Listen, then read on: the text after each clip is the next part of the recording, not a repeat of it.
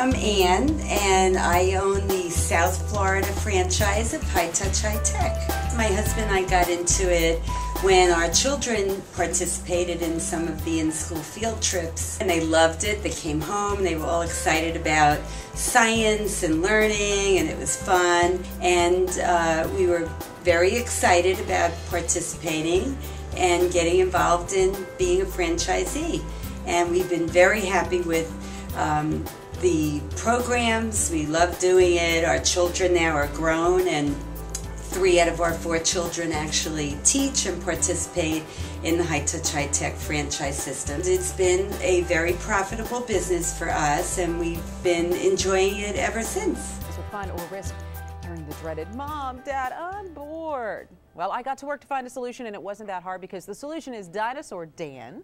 You actually love to showcase science projects in fun ways that we can all do, right? Yep, absolutely. So what are we going to do today? Well, we are going to do a few interesting things. The first thing I want to do is just pour a little bit of water into this cup. No big deal. We have water. And I know it's early, but would you mind if I poured this over your head? You okay? I know it's live TV. All right. Here we go. 1, 2, 3. Oh my goodness. Wow. Not a drop. Not a drop. Because I didn't want to have to redo the hair. right. All right. Wait, how'd that was happen? some cool stuff. We used super absorbent powder. It's the same powder that diapers are made out of. Oh, really? So, yeah, so it absorbs 150 times its weight in water.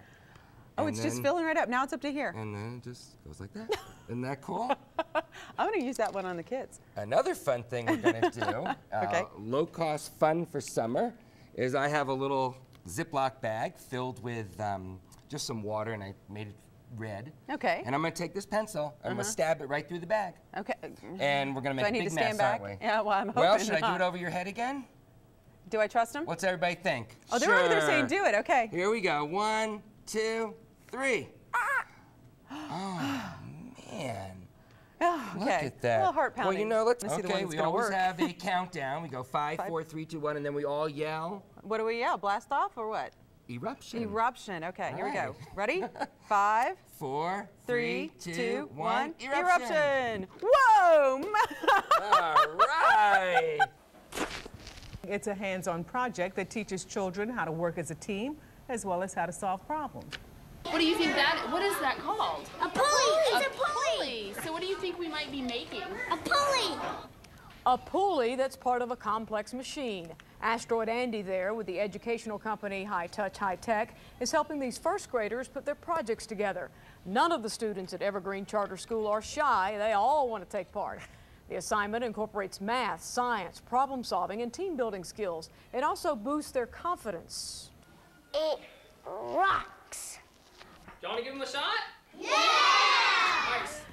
And the students also got to talk about tornadoes and use the tornado tubes to see how funnel clouds are formed. And how wonderful, you know, he's talking science and it rocks. Yes. Hello, I'm Daniel Shaw.